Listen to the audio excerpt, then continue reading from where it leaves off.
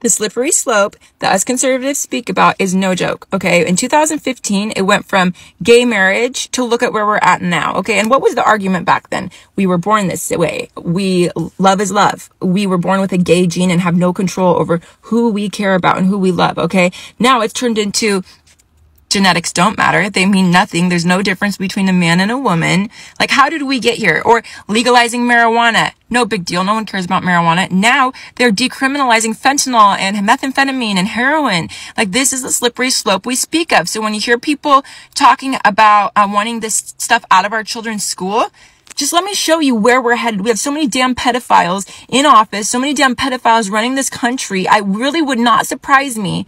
The reason we want this shit out of our schools is this is a slippery slope. It would not surprise me if in a year or two, they bring it to the Supreme Court to lower the age of consent, probably to 16, then probably to 14. And it sounds crazy, but just look at where we're at. We are headed towards approved pedophilia. They're already talking about it in college courses, different perspectives on pedophilia, and they won't even call it pedophilia. They call it adult child attraction. It's just, we're on a slippery slope. So if you'll remember this, back in 2013, the Pentagon workers found to have downloaded child pornography, right? Okay, there was hundreds upon hundreds of employees that were caught watching child pornography at work on their computers. Now, 2019, House bill targets use of Pentagon networks for child pornography. It's still going on to this day. This was in 2019. The investigation identified over 5,000 individuals, including many affiliated with the DOD, who were subscribed to child porn websites. And if you go on to read it, they were using these child pornography websites at work. It's so disgusting and despicable. And now we have people in Supreme Court that go soft on pedophilia. Do you guys see where we're headed? And that barely scratches the surface. House of Representatives staffer arrested on child porn charges. Sickening child porn crisis infecting U.S. government agencies. And it goes on to talk about the CIA, the Pentagon, and all these different politicians that have been charged with solicitation of a minor, and all of these just disgusting charges. And we don't barely even hear about this. A senior State Department official arrested last month for soliciting sex online of a minor. Daily Beast shows that at least 22 current and former local, state, and federal employees have been convicted of crimes ranging from distribution of child pornography to conscious, shocking acts of violence against infants. I literally have to hold my tears back. Okay. In the past 4 years, experts say the numbers are likely far higher than what have been thoroughly documented. So when we talk about the slippery slope, no, it's no joke. It's not a fallacy. Look at the past and look at where we're at now. Look at where we are headed. Protect children at all cost. Screw your feelings. Shalom. Call Laima, Yahweh, Bahashem, Yahweh Shai, Bahashem, Rakal Kadash.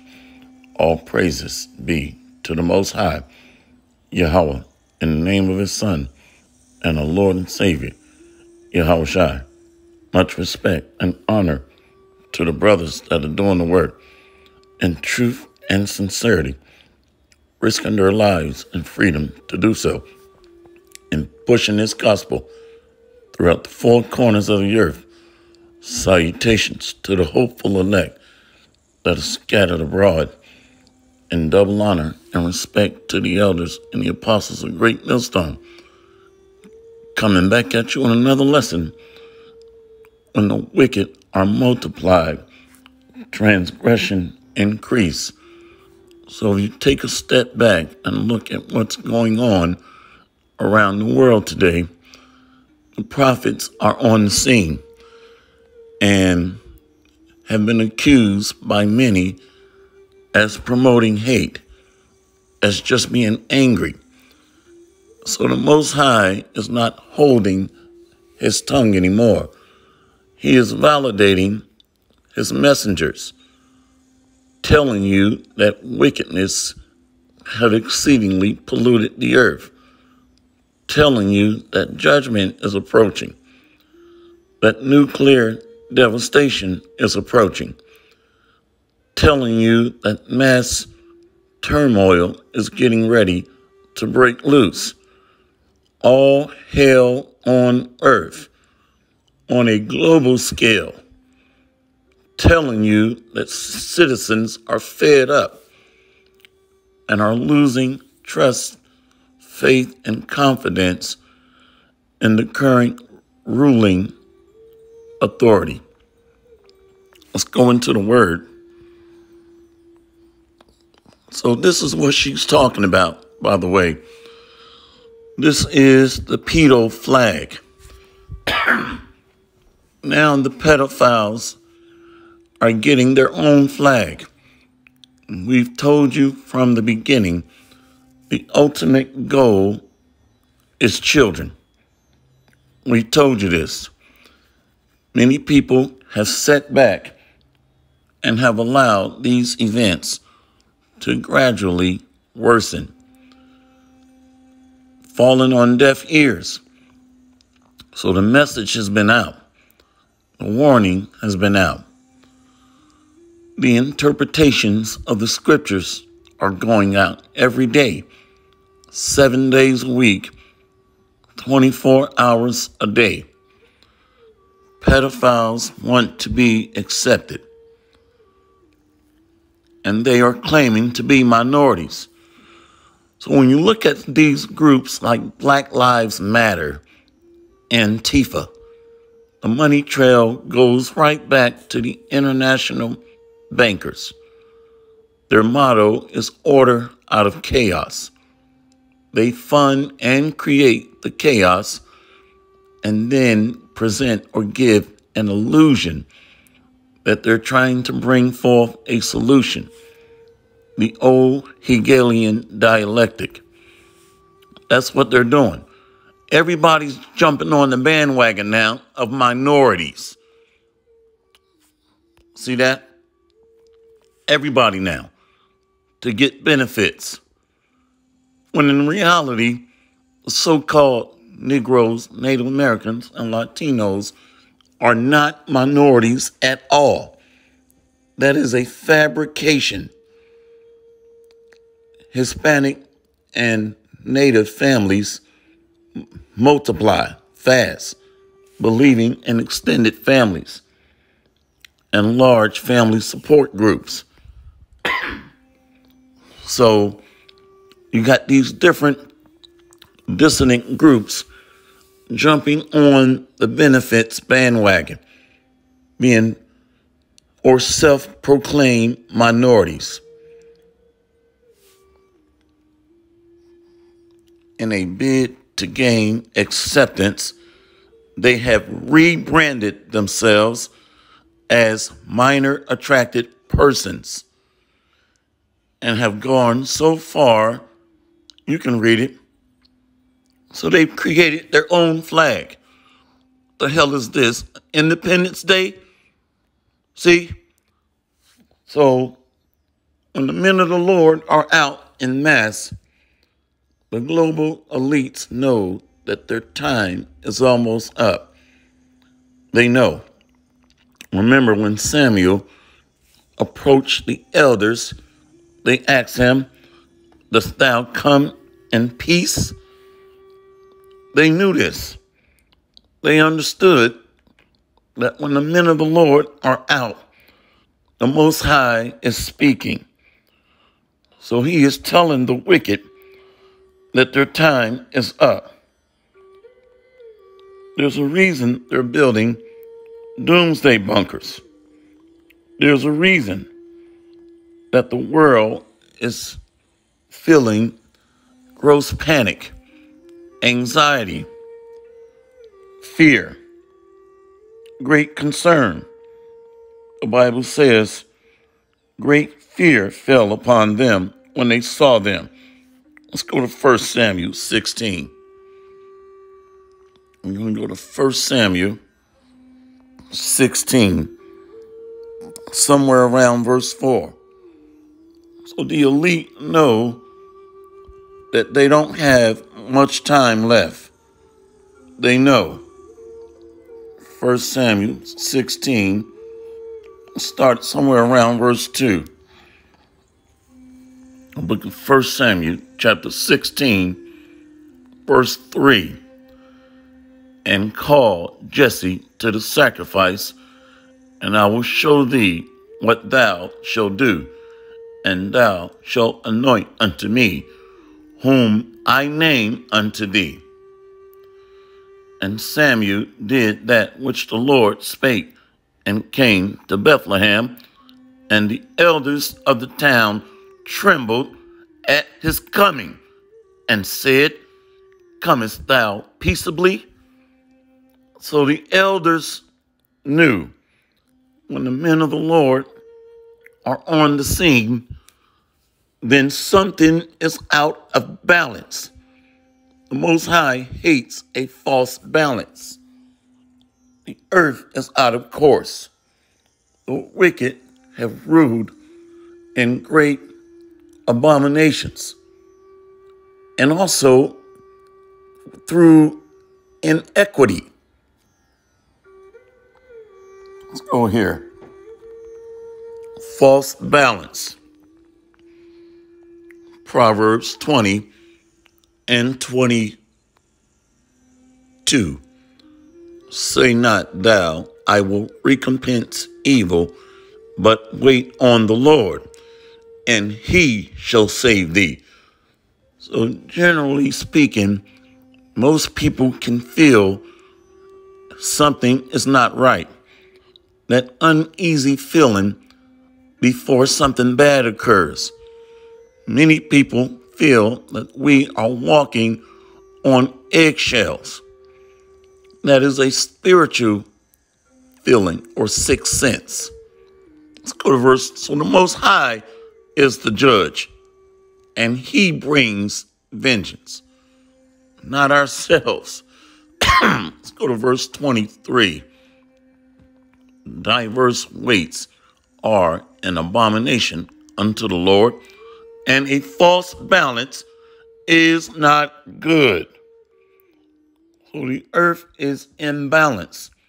Wickedness have exceedingly polluted the whole earth. Let's go here. We're going to talk about the wicked that are ruling right now. Who are they? And why is the earth turned upside down? Let's go to the NIV, the New International Version, because it speaks a little clearer when it comes to this particular passage. Let's go to Hebrews chapter 12, verse 16. The book of Hebrews chapter 12, verse 16. See that no one is sexually immoral or is godless like Esau, who for one morsel sold his, I'm thinking the KJV, excuse me. Let's read it again. Hebrews 12 and 16. See that no one is sexually immoral or is godless like Esau, who for a single meal sold his inheritance rights as the oldest son. So the Edomites are ruling, the descendants of Rome and Greece, so-called white man, where Genesis 25 and 25 says they are red, not white. White is a created social construct. It is not a nationality. Created in 1681 in the state of Virginia, where they were given voting rights, gun ownership rights, land ownership rights, could testify in court, and could marry outside of their race. If you were a so-called white male, you could. So they were empowered based on a new social category of white. Let's go here, Genesis. We're going to go to 6 and 4. Book of Genesis, chapter 6, verse 4. There were giants in the earth in those days, and also after that, when the sons of God came in unto the daughters of men, and they bare children to them. The same became mighty men, which were of old, men of renown. So today, the sons of God will be called Israelites, descendants of Abraham, Isaac, and Jacob. So they begin to marry the women of the other nations and follow the ways of their gods, follow the ways of idolatry, going off. Mighty men. These were the so-called global elite at that time, sons of God. But we fell for deviating from the Lord's covenant. Let's go to verse 5. And the Most High saw that the wickedness of man was great in the earth, and that every imagination of the thoughts of his heart was only evil continually. And it repented the Lord that he made man on the earth, and it grieved him at his heart. So there's always a tipping point with the Most High, a threshold of wickedness, or a line or limit of advance. There's always a line to cross, just like in ancient Canaan, when the Canaanites' wickedness exceedingly polluted the region at that time. So history repeats itself. So now we're approaching a time of judgment.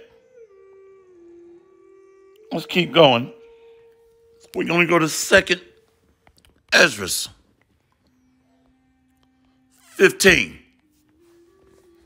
The book of 2nd Ezra, chapter 15. Let's start reading at verse 5. 2nd Ezra 15, verse 5. Behold, saith the Lord, I will bring plagues upon the world, the sword, famine, death, and destruction. So these are amendments to the imbalances of wickedness in the earth. The Most High's judgments. That's what these corrections are. Let's keep going. One moment.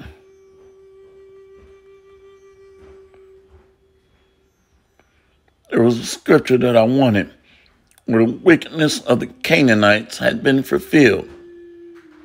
Yeah, let's go to Genesis 15 and 16. We're going to go there next. See, verse 6.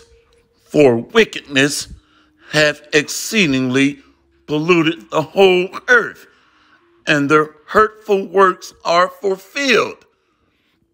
So the Most High has a line that you cannot cross with him. Let's go to Genesis 15. I think it's 16. Genesis 15. Let's start here. Book of Genesis, chapter 15. Let's go to verse 14. Let's go to 13. And he said unto Abram, Know of surety that thy seed shall be a stranger in a land that is not theirs, and shall serve them, and they shall afflict them 400 years. This is ancient Egypt, not modern Egypt. Verse 14. And also that nation whom they shall serve will I judge, and afterward shall they come out with great substance. And thou shalt go to thy fathers in peace. thou shalt be buried in a good old age. So Abram is a righteous man, a friend of the Most High.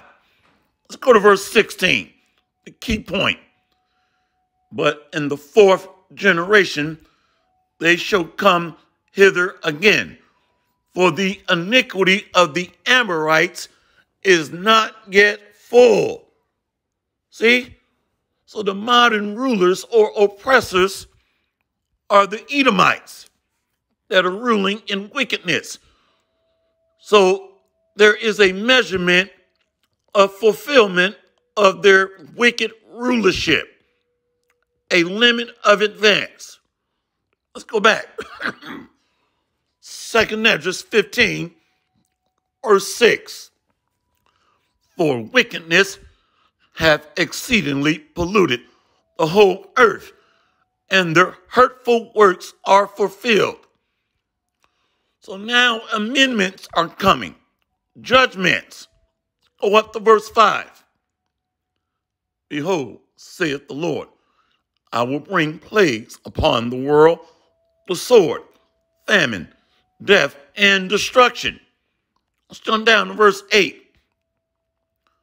I will hold my tongue no more as touching their wickedness, which they profanely commit. Neither will I suffer them in those things in which they wickedly exercise themselves. Behold, the innocent and righteous blood crieth unto me, and the souls of the just complain continually. See? So we read when the elder said to Samuel, the prophet, do you come in peace? So there's a reason that the global elites are paying $20 million on average. Actually, it's $18 million on average. Over 1,420 has been reportedly built worldwide. Underground doomsday bunkers. They're averaging 18 million apiece. 1,420 multi-million-dollar underground doomsday bunkers have been built worldwide. That's what's on the books. The global elites know that they have a short time. So the judgment is near, and many people can feel it. And I've shared this story before. I was out walking my dog, and there's a couple that I see quite often, and they're both into witchcraft, Edomites. They love my dog, so they always stop and talk. And the woman said, the stars are giving her a dreadful reading. She's concerned.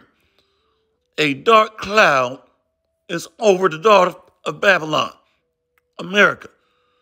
So she sensed the judgment coming on the left-hand side through the occult. So this is not a time to be playing games. Prophets have been out and are teaching daily and hitting the streets as we are commanded. Hopefully this has been an edifying lesson. All praises to Yahweh Ba'Hashem, Yahweh Shai, Ba'Hashem, Erkwat Kadash, Marakathum. Let's get one more. Just thought about it. Proverbs 29.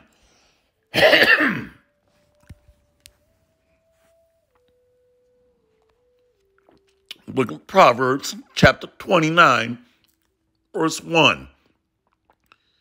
He that being often reproved, hardening his neck, shall suddenly be destroyed, and that without remedy. The wicked and the 2/3 Israelites following the wicked. Go to verse 2. When the righteous are in authority, the people rejoice.